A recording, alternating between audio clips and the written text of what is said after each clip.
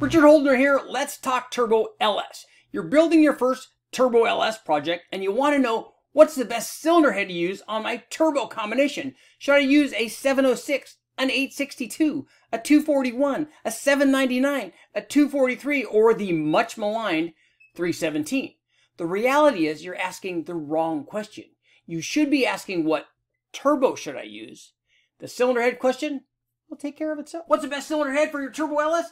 Definitely 706 all the way. That's a little sissy head, man. You don't even know. Low compression turbo, they go together. 317 all the way. Man, you guys don't know what you're talking about. Everyone knows the best cylinder head choice is a 799 or 243. Bro, you don't even know what you're talking about. 706, small chamber, more compression, more horsepower per pound of boost. 706, yeah! 706 head, man, you don't even know what you're talking about. That thing doesn't even flow. Get a 317, lots of flow, big valve, big ports, turbo stuff all the way. Now, why pick the 706 or the 317? You can have all the flow and all the compression. Pick a 243 or a 799. Dude, what are you talking about, man? Why don't you mind your own business? Holdner already tested it. 706 versus 317 versus anything else. Guys making 1,000,000 horsepower out there. There's 700 pounds of boost. Definitely the way to go. 706, yeah! I don't even know why you'd want to run a 706. 317, max flow, big valves, big ports, big power, turbo. Let's face it, when GM made performance heads, they didn't pick a 706, they didn't pick a 317, they picked a 243 or a 799. They know what they're doing. That's the best head. We can let those guys argue all that they want. The reality is the very best factory cylinder head for your turbo application is the cylinder head that you already have. That's right, despite the fact that we've done a ton of testing, you can make 1,000 horsepower with any factory cylinder head. I can close my eyes, pick a set of cylinder heads, put them on my LS, add 1,000 horsepower turbo, and guess what? It's going to make 1,000 horsepower. Let's take a look at a couple examples. To illustrate how not important choosing the right cylinder head is for your Turbo LS, I'm going to show you what happens when we make huge mistakes and put together what might be the worst possible combination that I've ever come up with, but yet it still can make the right amount of power. Instead of looking at what cylinder head do I need for my Turbo LS, you should not be asking that question, because what cylinder head you use is actually not nearly as important as the first question. The first question that you should ask is, how much power do I want to make?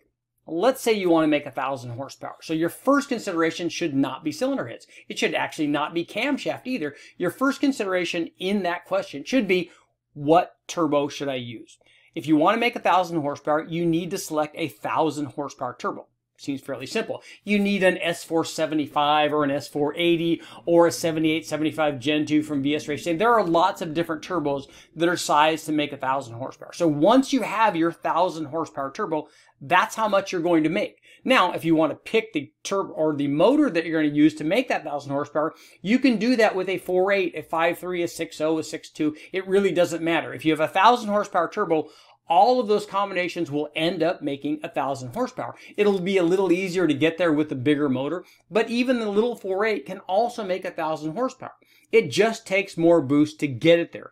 And notice that we haven't even talked about cylinder heads again, because that's really not that important. You can put any cylinder head on any LS, and with your 1,000 horsepower turbo, you can make 1,000 horsepower. I want to show you an illustration of how badly I made a mistake. Well, this was done purposely, but I want to show you how bad this combination was and show you that we can still get to 1,000 horsepower no matter how badly you screw the combination up. So this is an example. We had a 4.8 liter, which right off the bat is already kind of the smallest LS that you're going to put together. So you're limiting yourself there. But this was a 4.8. with a factory set of 706 heads, a factory truck intake, and we had a small camshaft in this thing. And that's really all you need. You need a cam and springs. This was a BTR Stage 2 turbo cam. So we had a 4.8 with a turbo cam in it. We're going to run a turbo. It's going to work well, but really you could put any camshaft in this. So this combination made 407 horsepower and 363 foot-pounds of torque. But here's what I did to totally mess up this combination. We still had our 4.8, and what I did was put a set of 317 heads on it, low compression, so the 4.8 and low compression, not a good combination. I also put a short runner intake manifold on it. In this case, it was a Race Sniper intake. And then I also removed the Brian Tooley Racing Stage 2 turbo cam and put a Stage 2 blower cam, a positive displacement blower cam, which has a wide LSA, which also kills low speed power. So all of that combination is definitely going in the wrong direction. I have a full video up on this, but I'm just using this one as an example. So here's how bad we did. Yeah, let me get the right one here. So the red now is how badly I messed up the NA power output. So basically I took a ton of power away everywhere. So I had a short runner intake, not good. I lowered the compression with the 317 head, and I put the wrong camshaft in it. So all of that conspired to make my combination much less effective. So the other thing I did to totally throw this combination in the wrong direction is I put an oversized turbo on it. We put a billet wheel S480, which was way more turbo than we needed to make the power output that we were doing. But here's what happened when we added about 11 pounds of boost to our unsatisfactory combination. And we're still getting up near 650 horsepower. But the point is, everything was wrong about it.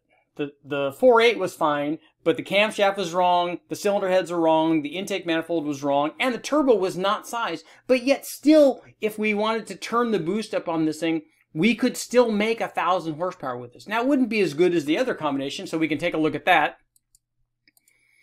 So here's what happened when we added boost to our other combination. Now with the truck manifold and the right camshaft and the 706 head instead of the 317 head, we basically made more power everywhere under boost. And we also had a slightly smaller S475 turbo on there, so that turbo was more responsive. So everything about that combination was better. Yet, even with the wrong combination and the wrong cylinder head in the case of the 317, we could still make all of the power that we wanted to make. Now again, there are better choices for things. We could put the right intake manifold on there and the right camshaft, obviously, and even the right cylinder head. A 706 head is going to be a little bit more responsive than a 317, but a 317 will still work as well a 243 or a 241 or anything else. So no matter what head you put on there, you can still make the power that you want based on the turbo. Here's another example of a cylinder head comparison on a turbo application. This one is a video that I already have up, and people use it as reference all the time, but I think that they're using it incorrectly. Now we know, here's a comparison. This is a 5.3 liter. It's a single turbo application. I'll show you the NA stuff first, and then we'll show you what happened when we ran this thing under boost. It was a junkyard 5.3 with a comp 454 -11 camshaft. It was a 227, 243 at 50, 613, 623, and 113 degree LSA. We had 120 pound injectors, a Holley HP management system, an LS6 intake, and a stock throttle body. And when we ran this thing NA, we ran it with both the 317 heads and the 706 heads. And here's the power output on the 317 heads. It made 448 horsepower and 398 foot-pounds. And here's what happened after we replaced it with the 317 heads with the 706 heads. We made a bit more power. So higher compression, and we're not at the flow limit of either one of the heads. So 467 horsepower and 412 foot-pounds of torque. So right off the bat, everyone says, okay, 706 head definitely the way to go compared to the 317 head. And here's what happened when we ran the two under boost. So here is our 317 head, and here is our 706 head. Both of these were run at the same boost level. This was 7.5 to 8 pounds or so for both of the combinations. As we see, the 706 head made more power NA, and it also made more power under boost. But I was regulating this test.